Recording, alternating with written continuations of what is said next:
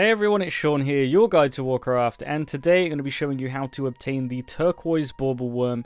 This is one of the new pets added in patch 9.1 that you can purchase in Oribos from Keeper Talhult, one of the brokers in the Hall of Curiosities. He is just the general pet vendor of the area. Now, he will offer you the pet in return for free grey trash items. They are a rabbit's foot, a large slimy bone, and a frayed knot. If you're unfamiliar with these items, which I wouldn't blame you if you weren't, you can always open up the auction house and you can just go ahead and buy these grey items and buy the pet, but because they now have an attached value to them, these items are quite pricey. As you can see there, a rabbit's foot is 5,000 gold, so it's really up to you. Now, if you want to go ahead and farm these yourself, the best thing to do to obtain a rabbit's foot is, quite honestly, roll a new character. Now, there is a reason for this, because this item, if you go here on a max level character, doesn't drop because of the scaling loot tables. Don't really understand it myself, but so all I did, make a level 1 character, go ahead, kill some Blackrock wargs in Elwyn Forest. First one I kill drops a rabbit's foot. Now all I can do is mail that to myself. If you're the Horde, I would make a Tauren, run out of your starting area and just kill the first wolf that you see, and again, the first one I killed dropped another rabbit's foot.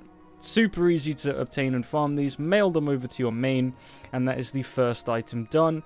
Next up, we're going to be looking for a large slimy bone, giggity, and you want to head to the Wailing Caverns in Kalimdor. This is one of the very old dungeons in the Barrens, if you're unfamiliar, and you don't actually have to go inside the dungeon, but all you want to do is kind of run into the cave as if you're on your way to the dungeon. First slime I see, I smack it, and it drops me a bone immediately. Again, very, easy drop rates for these two items, and that's that.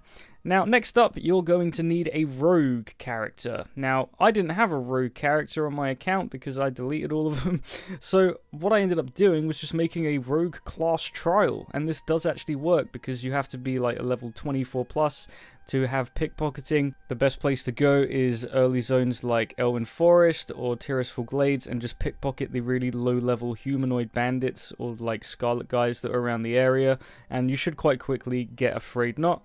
Mail it from the class trial over to your main, and then once you have all 3 of those items, you will be able to purchase the Turquoise Baubleworm. So that is, well, for me at least, that is 2 of the 3 pets done. I will be doing one more video for the final one, the ruby one.